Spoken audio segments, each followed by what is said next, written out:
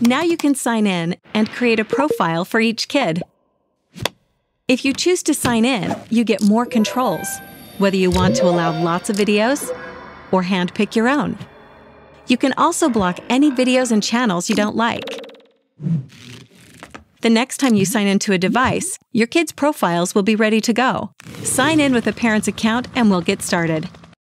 Next, you have an important choice to make about how videos in the app are selected. One option is to allow your child to explore Ytkids. Our automated systems select content from the broader universe of videos on YouTube.